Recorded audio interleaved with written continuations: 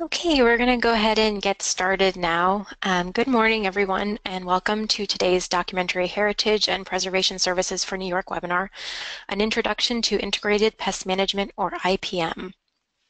Today's webinar will focus on the prevention and management of pests primarily through non-chemical means.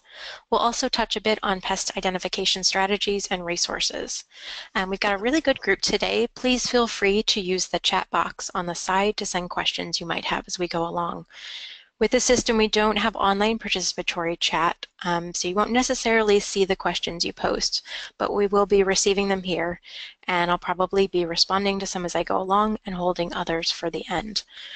Jason Hen, who's the DHPSNY Communications Assistant, will be helping me with fielding questions and any technical difficulties that might occur. Just so you're aware, the presentation is being recorded and will be available on our website sometime next week. To get started, my name is Gillian Marcus, and I am the Preservation Specialist for DHPSNY. I'm trained as a paper conservator, and I've spent time working both at the conservation bench as well as on the preservation side of collections. Okay. Oops. Because DHPSNY is relatively new, I'd like to take a moment to share a bit of information about our program. The Documentary Heritage and Preservation Services for New York program, or DHPSNY as we call it for short, is a 5-year initiative to deliver essential training and services to New York's collecting institutions.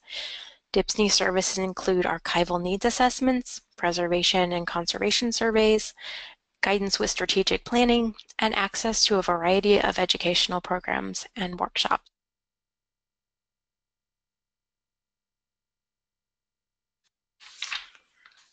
Hey, sorry, we're just having a little bit of tech. And welcome to today's Documentary Heritage and Preservation Services for New York webinar, an introduction to Integrated Pest Management. Apologies, I am on the wrong slide here. There we go. Today's webinar will focus on the prevention and management of pests, primarily through non-chemical means. We'll also touch a bit on pest identification strategies and resources. We've got a really good group today. Please feel free to use the chat box on the side to send questions you might have as we go along. With this system, we don't have online participatory chat, so you won't necessarily see the questions you post. We will be receiving them here, and I'll probably be responding to some as I go along and holding others for the end. Jason Hen, who's the DHPSNY Communications Assistant, will be helping me with fielding questions and any technical difficulties that might occur. Hopefully no more technical difficulties. Just so you're aware, the presentation is being recorded and will be available on our website sometime next week. To get started, my name is Gillian, and I'm the Preservation Specialist for DHPSNY. I'm trained as a paper conservator, and I've spent time working both at the conservation bench as well as on the preservation side of collections. Because DHPSNY is relatively new, I'd like to take a moment to share a bit of information about our program. The Documentary Heritage and Preservation Services for New York program, or DHPSNY as we call it for short, is a 5-year initiative to deliver essential training and services to New York's collecting institutions. DHPSNY services include archival needs assessments, preservation and conservation surveys, guidance with strategic planning, and access to a variety of educational programs and workshops. DHPSNY makes these services available free of charge to New York-based organizations that collect, preserve, and make accessible historical records and/or library research materials. You can learn more about DHPSNY and our services at our website, which is DHPSNY.org. DHPSNY is a collaboration between 2 long-running New York programs, the New York State Archives Documentary Heritage Program and the New York State Library Conservation and Preservation Program. It was established in 2016 by the New York State Education Department's Office of Cultural Education to ensure delivery of consistent and comprehensive services to the vast network of organizations that safeguard New York's records and make them accessible. That's you guys. So thank you for attending. Now let's talk about pests. I'm going to assume that some of you listening to this webinar have been through a pest infestation in your collection. And if you have a story to share about dealing with some sort of pest infestation, please feel free to. You won't be able to see each other's comments. Actually, we're working on that. You may be able to see each other's comments, but I will be able to see yours and I'll share some of them. So if you feel like sharing your experience, you can go ahead and type that in the chat box there. It's always good to see what everyone has, how people have handled a difficult situation. In the past, pest control and collections often meant using pesticides, and although we know how harmful pesticides are now, until the mid to late 20th century, most people weren't necessarily aware that what they were doing was harmful to humans and the environment. The great thing about integrated pest management is that it is a more holistic approach to keeping pests out of collections. It's also often a more economical approach to getting rid of pests because you're working to prevent the problem before it starts. IPM works through the management of pests by monitoring activity, controlling the climate, eliminating food and water sources, blocking building entry points, and establishing good housekeeping practices. There are many reasons to use IPM in libraries and archives. Primarily, using non-pesticide measures means less potential harm to human beings and the environment. It's also often more cost-effective and sustainable than pesticides, and it's safer for the objects you're trying to protect. IPM can be broken down into a four-pronged approach: avoiding and blocking pests from establishing a home in your collection, detecting an infestation and assessing the extent of the situation, identifying exactly what the pests in your collection are and where they are, and responding in a way which is sensitive to the needs of the collection, staff, and the environment.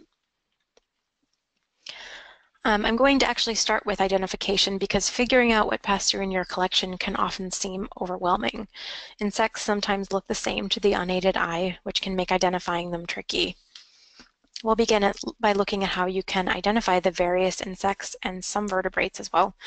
They can be pests too, which might be in your collection, because knowing what signs to look for can help you to nip a growing problem in the bud as quickly as possible. You can create an inexpensive kit for identifying pests, assembling materials that can be found almost anywhere. You'll want together the following: USB microscope, magnifying glass or loop, a pest atlas, an online resource or pest identification book with photographs, sticky traps or insect food pheromones, a light source, for example, an LED flashlight, tweezers, a small Ziploc baggie or small Ziploc baggies, or plastic or glass vials with lids, small brush, pencil, pest logbook, which we'll be talking a bit about later, and a camera. So we'll start with vertebrates. They can vary by region. Common vertebrate pests include rats, mice, and squirrels, birds, and occasionally larger vertebrates such as rabbits, feral cats, bats, raccoons, possums, and snakes. You're less likely to see larger vertebrates in your collection, but they are more common than you might think, especially in historic buildings. Signs of pest activity include droppings, tooth marks, or areas where you can see something has been eaten away, nests made from shredded paper and cloth, paw prints, or noises and unusual odors. Mice or rats in the walls can often sound much bigger than they are. I've lived in a house with mice, and they sound so loud in the walls that we thought we had a giant creature. So it may be mice if you hear large scuffling, and hopefully not something larger. Birds will often leave nests, feathers, and unfortunately urine and excrement as well. Signs of pest activity for insects are less obvious, although much more common. For the purpose of identifying insect pest activity, we'll divide them into three general categories of destruction: borers, shredders, and grazers. I encourage you to use one of the online pest atlases to visually identify pests and the damage they leave behind. There are so many insects out there, and often they look very similar to the unaided eye. There's a wealth of information online which is constantly being updated, however, and I'll have some links to places you can go to identify your pests later on in the webinar. Borers typically damage hardwoods and softwoods, animal glued plywood, furniture, wicker, wood pulp paper, and books. They leave behind exit holes, tunnels, and frass, which is basically the excrement and garbage left behind by the insect larva. If you see these holes and brush the inside gently, the powdery frass will come out, which is a sure sign that an insect has been breeding. Borers include the common furniture beetle, the woodworm, which is actually the larval stage of the furniture beetle, and the powder post beetle. The powder post beetle prefers hardwoods such as oak, ash, and hickory. They can be found in the envelope of your building as well as in wood objects such as furniture. Common furniture beetles and their larvae, which are the woodworms, enjoy damp wood environments and areas with high relative humidity. And as an aside, most of these insects are tiny, really only a few millimeters long. And this is where it comes in handy to have some type of magnification device to be able to differentiate various species from one another. Shredders consume keratin, which is the protein in hair, wool, parchment, feathers, skin, horn, nail, and hooves.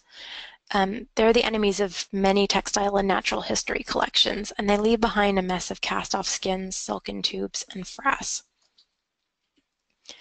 Shredders include the webbing clothes moth, case-bearing clothes moth, and the white-shouldered house moth. If you've ever noticed holes in your favorite sweater, you most likely have a webbing clothes moth building a home. Sometimes these moths are confused with the grain-eating moths that you find in cupboards of food in your house, but clothes moths have tiny hairs on their head. If you catch a clothes moth and look at it under a magnifying glass, you should see that they actually have furry heads. The larval stage is the most dangerous for collections, as the baby moths feed on protein as they grow. By the time you see them fluttering around, they have probably done some damage and are ready to breed, or have started breeding. White-shouldered house moths are actually omnivorous, so they are attracted to grain sources as well as protein and wool, fur, etc. They're easy to identify by the white patches where their shoulders would be, if they had shoulders. Many species of beetle also fall into the shredder category.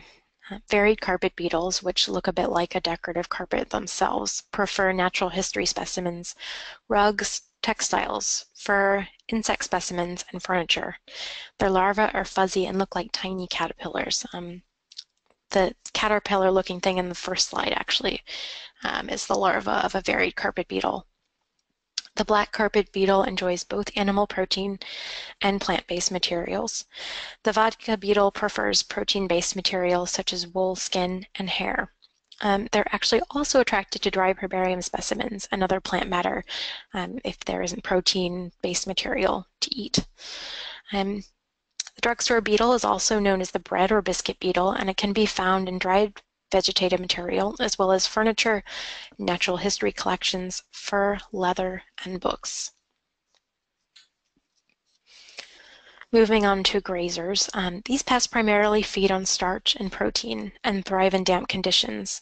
Actually, a great deal of pests of different kinds thrive in high humidity, so keeping the relative humidity in your collection controlled is really crucial for avoiding an infestation. Grazers damage objects by scratching and eroding them, as you can see in this image here, in which silverfish have pretty badly damaged a book. Grazers include common household insects such as silverfish and cockroaches, as well as book lice and cigarette beetles. Cigarette beetles infest books, herbarium specimens, leather, silk, and natural history objects. They tend to become very active in subdued light and fly around and then play dead when the lights are on, so don't be fooled. Book lice are not actually lice, but have a similar appearance. They feed on fungi and mold, so if you see book lice present, that could actually indicate that you have a mold problem as well.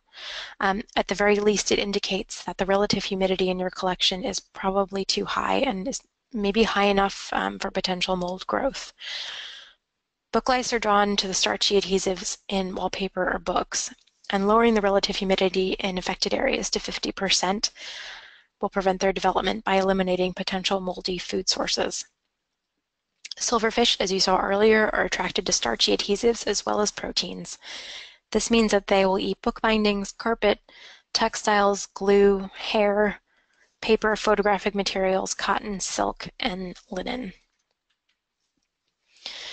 The most common insect pests in libraries and archives in New York State include bedbugs, book lice, cigarette beetles, carpet beetles, cockroaches, termites, case-bearing clothes moths, silverfish, and fire brats. There are, of course, many others, but these are some of the most reliable offenders in the state. I want to touch briefly on bedbugs right now, since bedbug problems seem to have resurfaced in the last few years. Bedbugs are usually carried in with unsuspecting patrons and visitors and can find a home in soft furnishings such as upholstered chairs and carpets. They can also hitch a ride in on circulating materials such as books. Unlike the other pests we've talked about today, bedbugs don't actually eat collections materials, but they do bite humans. So they would be eating your staff and patrons. It's a good idea to check circulating material which has been returned, especially in the book gutters and along the edges. I can't really emphasize this enough. You might look at a book from the outside and it looks just fine, but those gutters can really hide a number of things. If an incoming book has bed bugs, it should be placed in a Ziploc bag and placed in a warm, sunny spot for 2 weeks.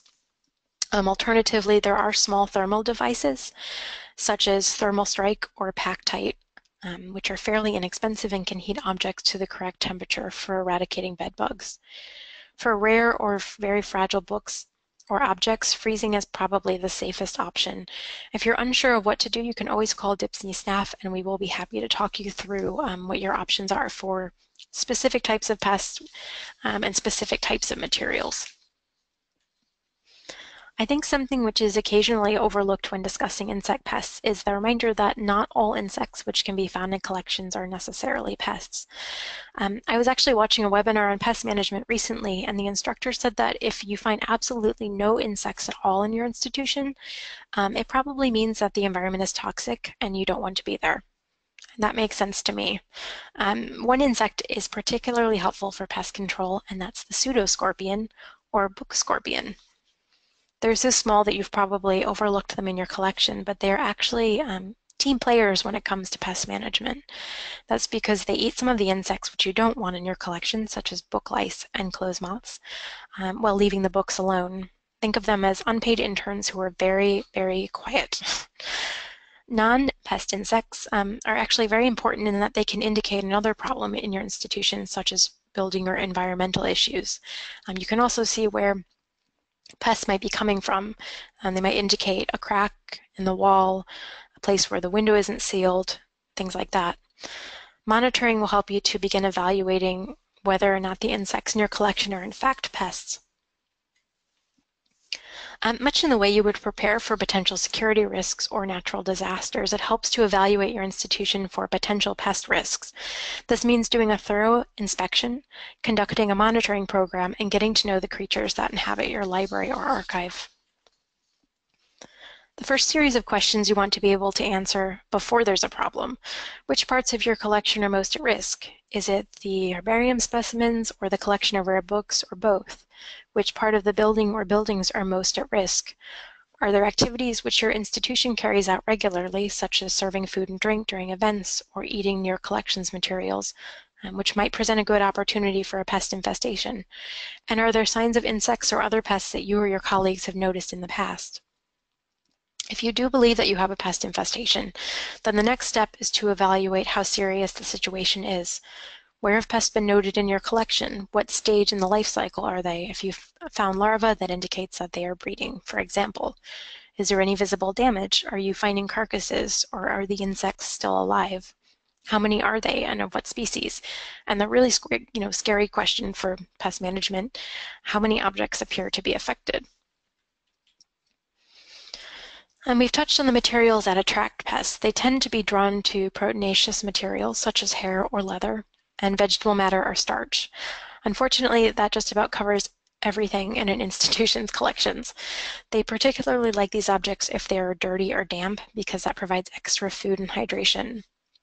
So materials at risk for insect attack include fur, dried herbarium specimens, feathers, animal skin, hair, damp organic material, parchment and vellum, starch-based adhesives, silk, dried food, hair, insect and natural history specimens, paper, especially paper which is dirty or damp, and wood.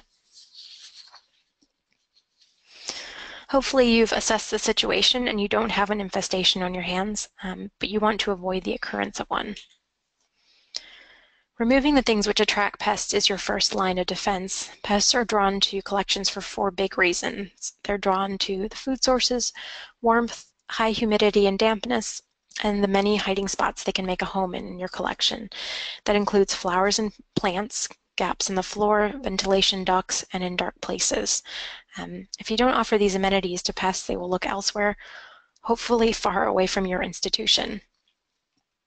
So some things that attract pests are paper, wood, leather, human food, things that we've just gone over, 68 degrees Fahrenheit and above, high humidity and dampness, and good hiding spots such as ventilation ducts, cracks between floorboards, unused rooms, flowers and plants, dead space underneath exhibition furniture and storage cabinets, gaps between walls and floors, and chimneys.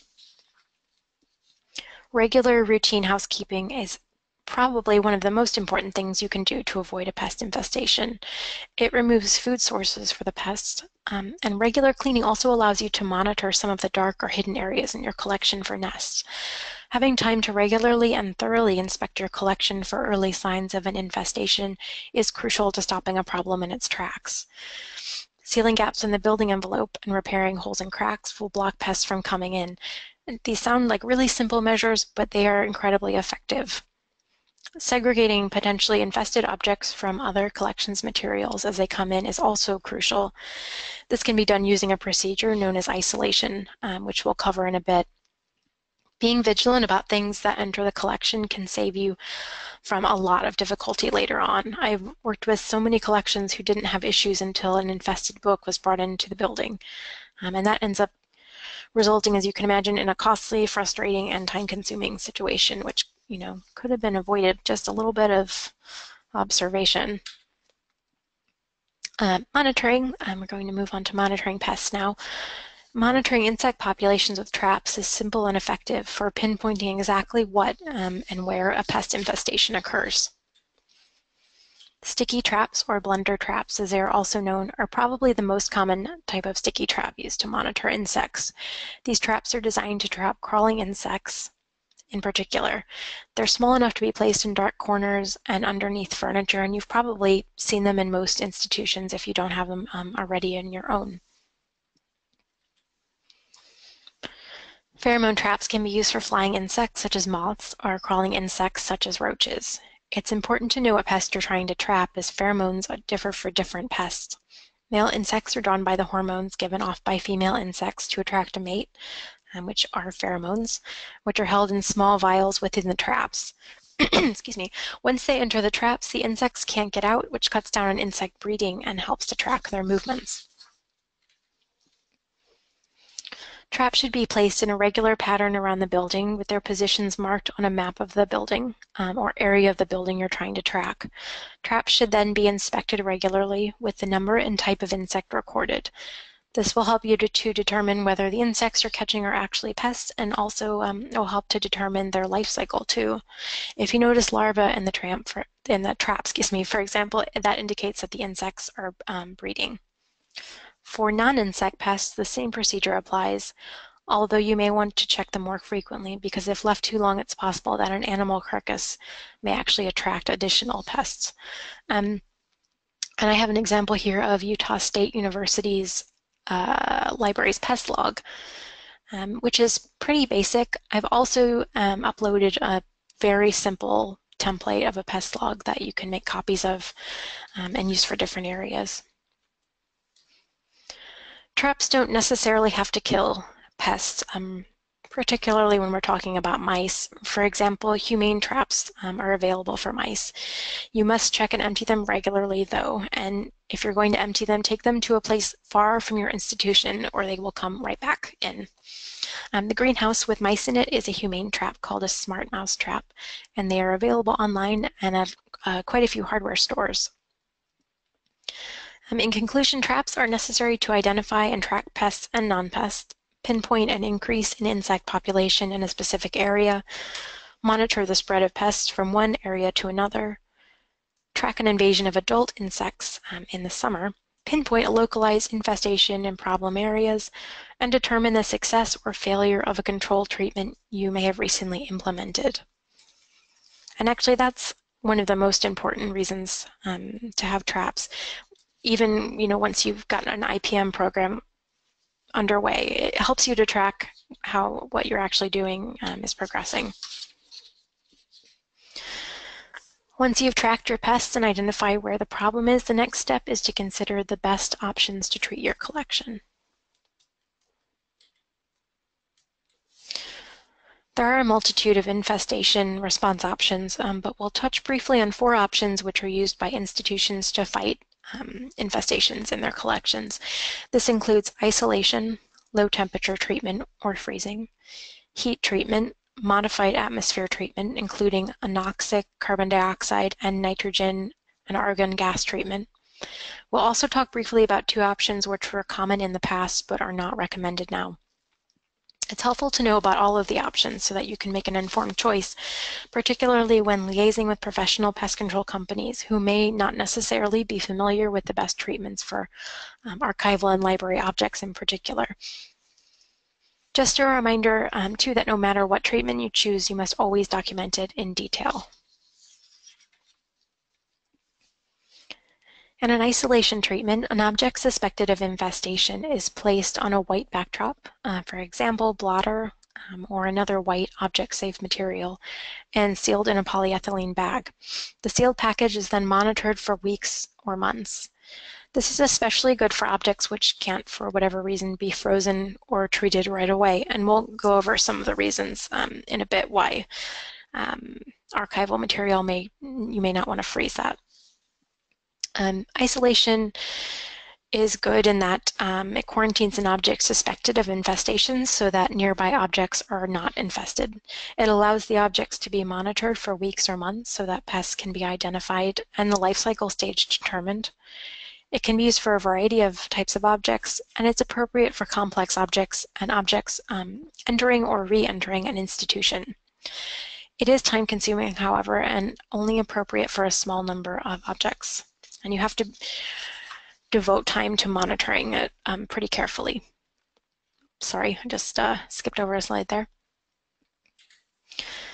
Low temperature treatment, better known as freezing, is another common treatment. Objects suspected of infestation or with confirmed pest infestation are placed in a polyethylene bag and then frozen at -20 degrees Fahrenheit for at least 72 hours.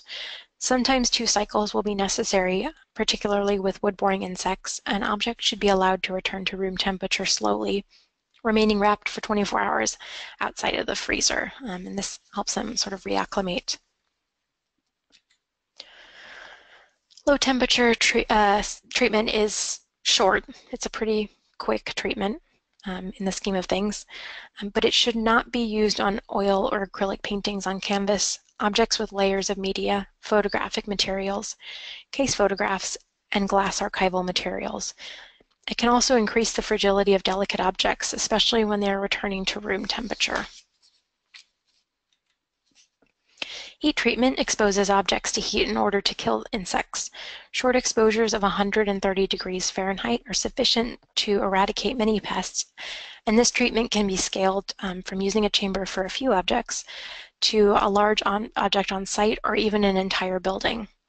Heat treatment exposes objects to high temperatures in order to kill insects. There are various versions of this treatment, actually, and 2 proprietary names that you'll probably see a lot are thermolignum and solar bagging. Solar bagging uses the sun to reach the high temperatures needed to eradicate pests. Heat treatment is very effective. It can be applied to both small and large-scale infestations from one object to an entire building. And I've actually seen heat trucks which can come out. So if you have a very large object, we're talking maybe a piece of furniture or even a carriage that can be treated on the site in one of these heat trucks. And they can also actually treat an entire building, make a giant sort of hot box. It's not recommended for items which are sensitive to changes in relative humidity for obvious reasons. It's also not recommended for low melting point waxes, some adhesives, flammable and explosive objects, and some plastics which melt or deform when exposed to heat.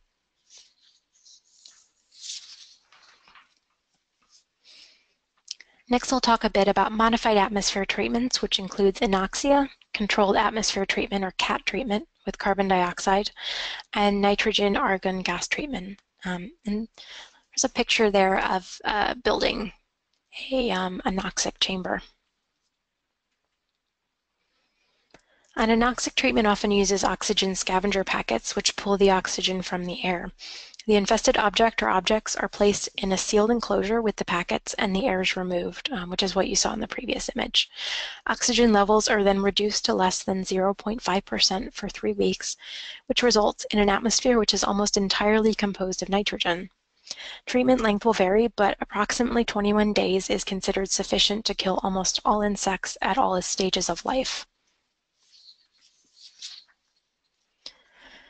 Anoxic treatment is inexpensive. It works for a variety of materials and it's very effective. It is time consuming though. You have that 21-day incubation period. It can be difficult to maintain relative humidity equilibrium. It must be monitored carefully and it's unable to be used on objects with Prussian blue dyes or pigments.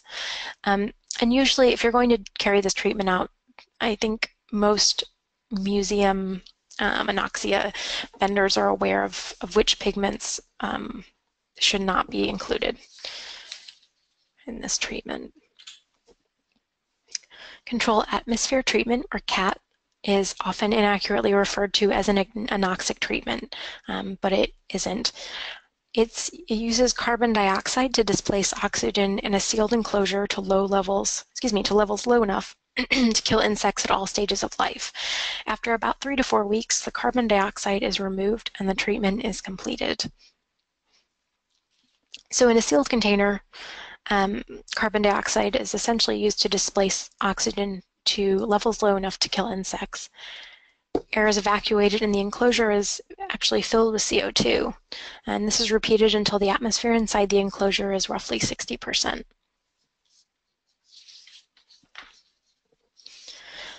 CAT treatment is safe for most objects. It can be set up in-house. It's very effective at killing insects from all stages of life, and there aren't any residual effects afterward.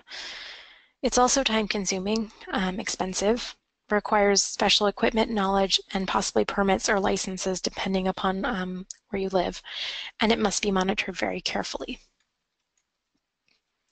Nitrogen argon gas treatment works similarly to other modified atmosphere treatments, using nitrogen and argon gas to push oxygen levels down to levels which are inhospitable for insects.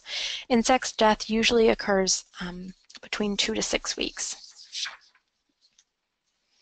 It can be a little more time efficient than carbon dioxide treatment. It's appropriate for a wide variety of objects. And argon can actually also prevent biodeterioration from fungi and bacteria.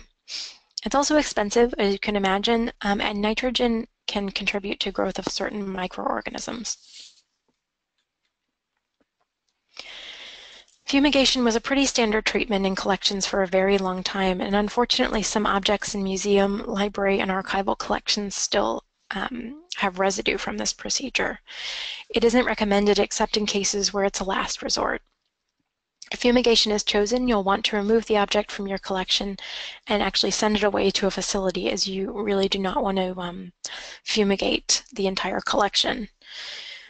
Chemicals which were considered safe in the past have left dangerous residues in some objects, including arsenic and mercury.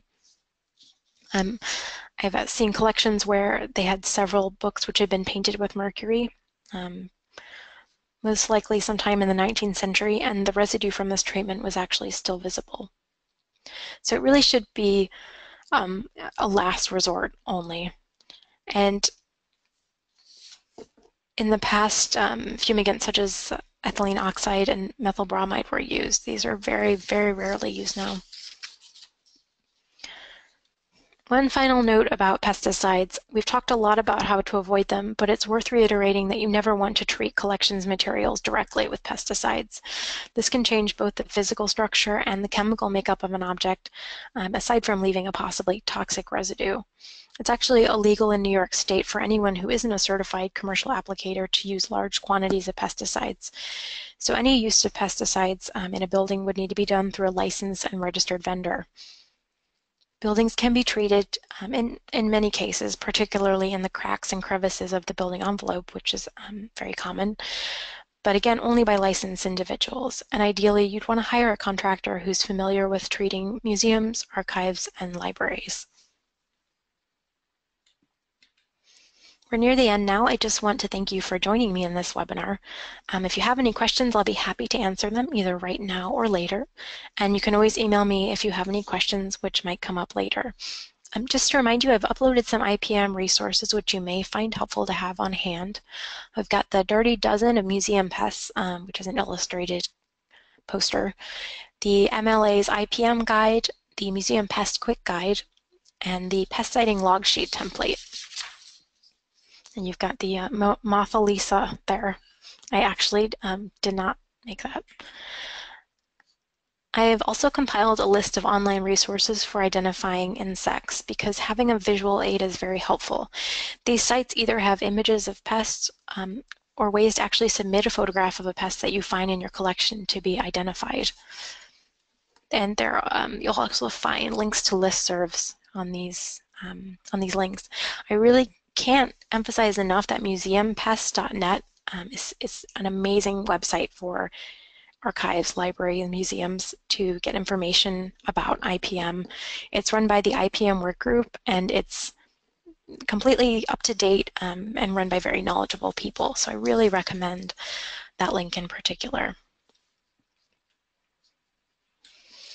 I also want to take a few seconds to introduce you or reintroduce you to our new discussion group and online community. It's a really great place to ask questions, meet and discuss topics with other participants, and get more information. I encourage you to register at dhpsny.org/forum. And I'll take any questions that you might have. Asian ladybugs. That I will actually have to look into and get back to you. I haven't actually heard Asian ladybugs mentioned before. If you actually want to email me with some more specifics about where you're finding them and how many there are, I will be happy to look into that for you. And my email's up there, gmarcus@dhpsny.org. Thank you, Judith. Judith also says that we have found that the electronic plugins work well in deterring mice. And I believe those are the ultrasonic plugins, which send out sort of, I guess, ultrasonic waves or radio waves to actually deter mice. I've used those in places that I've lived, and they are very effective, and they're also humane. So that is a very good suggestion. Thank you, Judith. Let's see. Joanne asks, I see centipedes in my area. Are they considered pests in your book? How do you repel or kill them? Centipedes actually are very, very common on the East Coast. I do consider them pests. They're actually more interested in I think, biting people and animals than eating collections. But I can actually look into that too, Joanne, and I can email you some suggestions for getting rid of centipedes. Thank you for that question. Let's see, what else do we have? Carol asks, can you please put the resources website list back up? Yep, I sure can. Hang on, there we go. That is a good suggestion. Thank you, Carol. Kathleen says, over the past 2 years, we've experienced an infestation of stink bugs. They seemingly appear out of nowhere, in the middle of the floor, on windows, anywhere. We've been told not to crush them because they stink and release them outside. Any clues to treatment would help. That's also a good question. I will look into stink bugs, Kathleen, and I will get back to you on that specifically. Making a note here. Okay. I got stink bugs, Asian ladybugs, and centipedes to look up. Excellent. And we'll get back to all of you on that. Thank you. Ashley asks, are boxelder beetles, bugs, a threat? We certainly have many of them. I don't know. That again is a very specific beetle, which I will look up and get back to you about. I want to make sure that I'm kind of looking up the right information for each species because pheromone treatment can vary. And I want to make sure that I give you the right information. Thank you for that question. Let's see. What to do? Tiana asks, what to do with an individual item that has a tracing of webs and droppings? With that, I would actually I would monitor that in isolation. So if you want to place that in a polyethylene bag with maybe a white backdrop, I'm assuming this is a small object, and seal that up and keep that under observation, you can tell if there are pests currently infesting it. Of course, you also probably want to clean off those droppings and those webs before you stick it in there, but that will allow you to keep a close eye on it to see if the actual object's infested. And you also want to keep an eye on other materials around it. So really make sure that it isn't, spreading to other places. Thank you for that question. Ooh, a bee infestation question from Catherine. Bees are a tricky one, particularly since they're sort of endangered at the moment. That I would actually contact a professional pest control person with that because I think there are very strict regulations and guidelines for bee infestations. And probably a pest specialist in your area would know what those regulations are in regards to the area you live in. Thank you, Catherine. Elizabeth asks, what is the best treatment for powder post beetles? With powder post beetles, I would begin by monitoring them, putting sticky traps down. It depends on what kind of infestation we're talking about, whether it's the object itself or whether it's the entire collection. If you can email me a bit more information, Elizabeth, on the extent of the infestation of powder post beetles, that would actually be great. I can look into that because there are going to be different treatments depending on the size and the actual materials that are infested. Joanne asks, will this webinar be posted along with your audio and links next week? Yes, it absolutely will. So you can hear and see this all again. Does anybody else have any questions?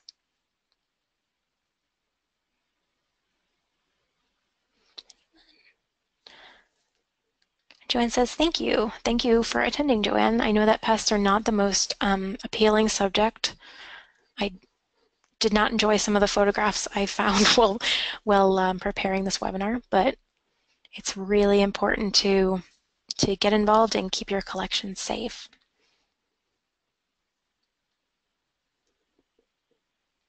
All right, I think that. Any last questions? Any last pest questions? Any questions about the moth, Lisa? All right. Thank you. Carol says thank you. Thank you, Carol. Thank you for coming. All right, thanks guys. And remember, if you have any questions, please email me directly. That's gmarcus@dhpsny.org, and I'll be happy to get back to you. Thanks so much, guys. Have a good day.